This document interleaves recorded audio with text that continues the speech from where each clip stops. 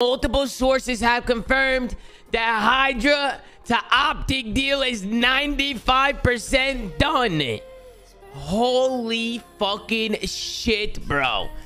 Man, hey, OpTic fans, man, if you are a fan of the green wall in here, just like that, bada bing, bada boom, you guys got the French phenom. Whether you like it or not, this is the player you guys are rolling with.